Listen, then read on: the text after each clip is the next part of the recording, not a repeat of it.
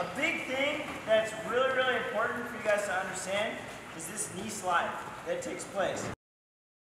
I start to feel that right there, boom. Okay, I'm trying to get to here. Okay, but right now he's just gonna go inside.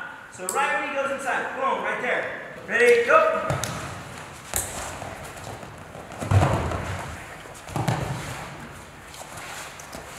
My knee, see that?